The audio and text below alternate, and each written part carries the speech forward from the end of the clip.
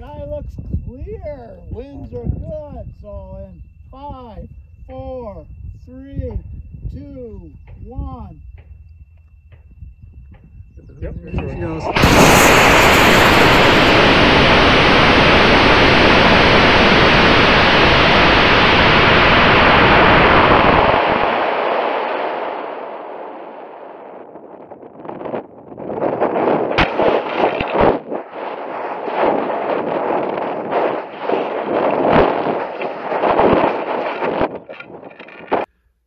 Cool. So this is obviously after the launch. We're back in the rocket lab. So that was some footage of the second test flight of my big L3 project, right? As you saw in the last video, the first flight didn't go too well. We had some repairs to do. So if you stick around and watch the rest of this video, I'll kind of talk about how we, how we fixed this. This was the zipper that happened on that first flight.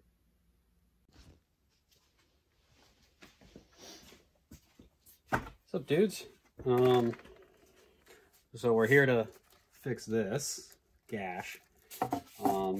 Basically, I'm just going to cut 14 inches off of this payload tube. And hopefully that gives me enough for the nose cone and AV bay to smash in here. I should probably measure that real quick. We're just going to cut this and then we'll see if I have to order more fiberglass at the end of the night. So I'm basically going to use a piece of newspaper as a guide to give me a straight edge.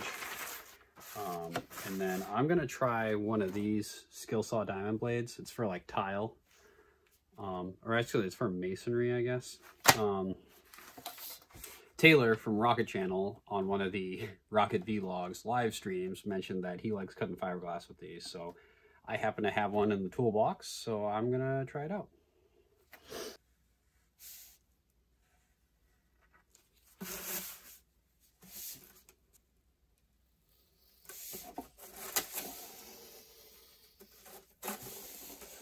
Super peepeed up.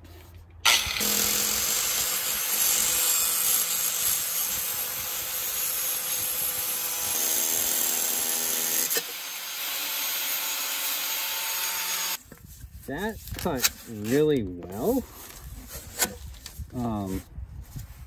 There's almost no fraying on the inside, but obviously my cut isn't like super straight.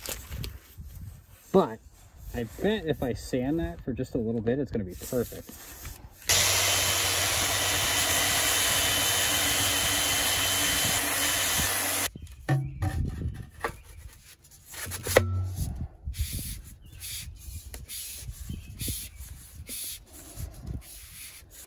Alright, we're going to see how mission critical all that extra payload was. So that's the bulkhead for my nose cone shoulder. This is my main chute, Sky Angle Cert 3XL. That's typically how I pack it. Oh boy. All the harness that's associated with that.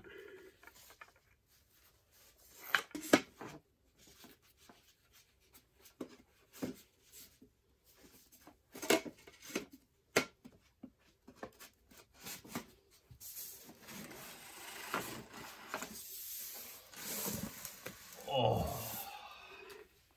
that sucks so bad.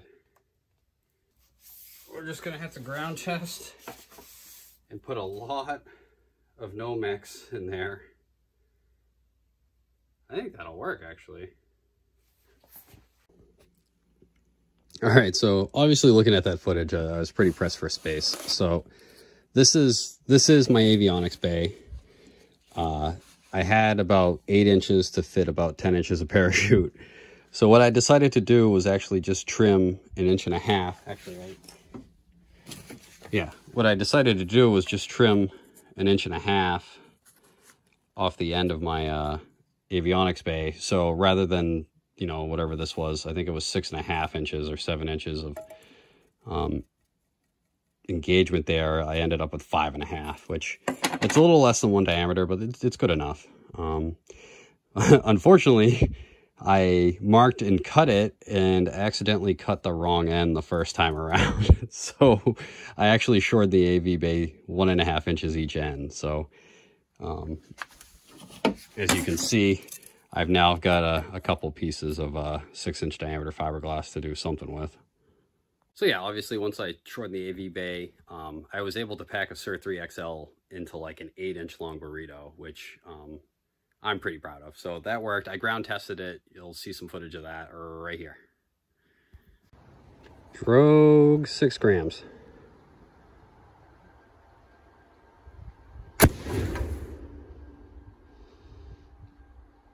Seems pretty good to me. 4 grams main.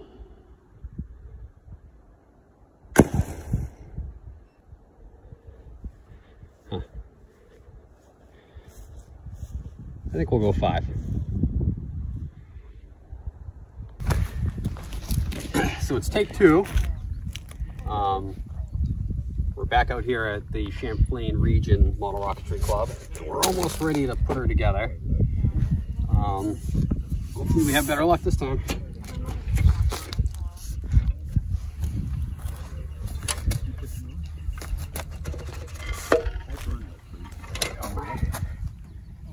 Big rocket problems. Got our Aerotech K1275 Redline all adapted up.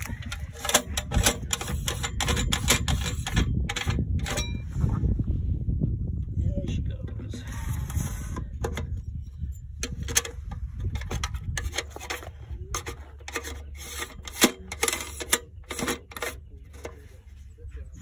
Beauty. This launch was pretty cool. I got to bring my dad along.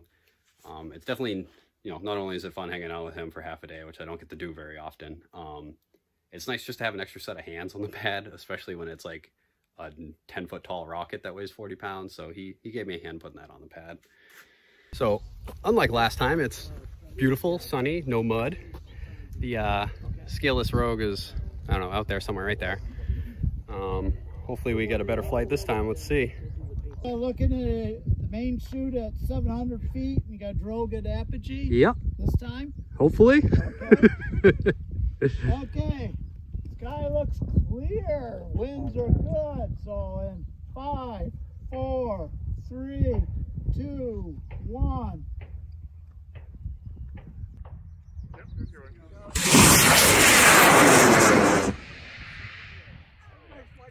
Very straight. Yeah, very straight indeed. All right. Back it over. There we go. And the back up. That should land quite close to us too. Is that drogue open? Yeah, that's drogue. It's real small. Like 24 inch. I see it. You see it? Don't catch it. Let it come down. Nobody catch this rocket. Yeah. You see it, Henry? There's. There's the man. Oh, there goes that big old girl. Nice job, Sean. Thank you, guys. Sweet. Now it's done. Beautiful flight. Beautiful flight. Try to hit Howie's car. Beautiful flight. Keep right an eye out. It's coming close. It's a very heavy rocket. Yeah. Don't catch it. Getting closer. Whoa, water landing. As long as the electronics are dry. That's a water landing, guys. Cool. And that was it. Thanks for watching, guys.